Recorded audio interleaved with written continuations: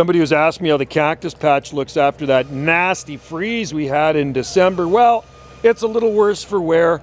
There are some cactus in here that were looking crappy last year. I'm going to rip that out. Those ones kind of, they dried up or what.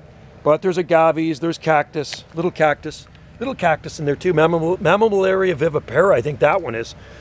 So there's a little cleaning up to do in the cactus patch. Those got a little fried. That's Fascicularia bicolor. Those are hardy bromeliads, Chilean bromeliads. Didn't kill them, but that one took more of a beating than that one. That one looks pretty good. And, well, that's what it looks like. Maybe a little worse for wear, but still hanging in there, right? Still hanging in there. Gotta love cactus. Cactus patch on Salt Spring Island after the freeze. Thanks for watching, folks. Check out more of my videos here and updates. Have a good one. Remember, when you plant cactus, full sun and super fast draining soil when you're this far north. Cheers.